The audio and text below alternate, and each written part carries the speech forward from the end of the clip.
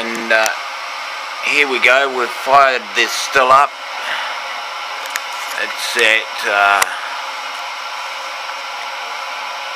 10.9 degrees, so it's pretty cold. But we'll give you a look when it starts producing.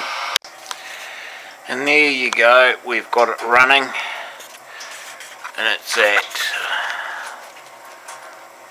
48.2, and it says between 46 and 52 degrees is ideal, 49 being perfect, so we're close enough.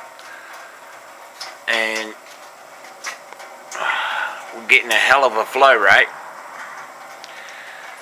We'll take a wee sample and see how much percentage it is, and I'll get back to you.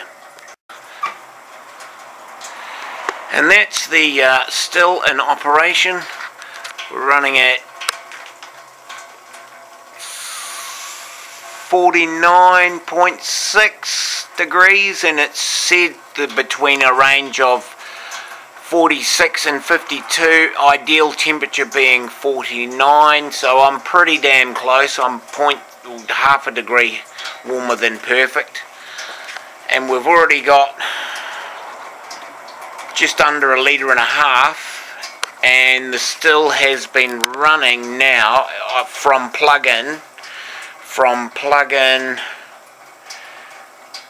an hour and about 10 minutes, 15 minutes, hour and a quarter, and I've already got 1.5 litres out of it. It is running like a frickin' champion. You little bayote. Over and out.